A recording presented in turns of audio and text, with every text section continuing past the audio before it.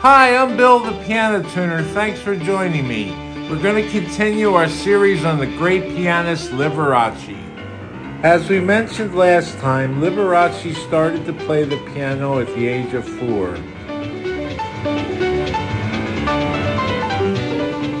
By the age of 7, he was able to memorize difficult pieces of music.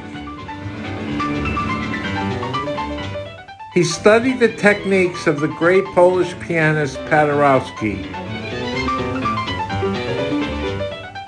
At the age of 8, he got a chance to meet him backstage at the concert hall Pabst Theater in Milwaukee.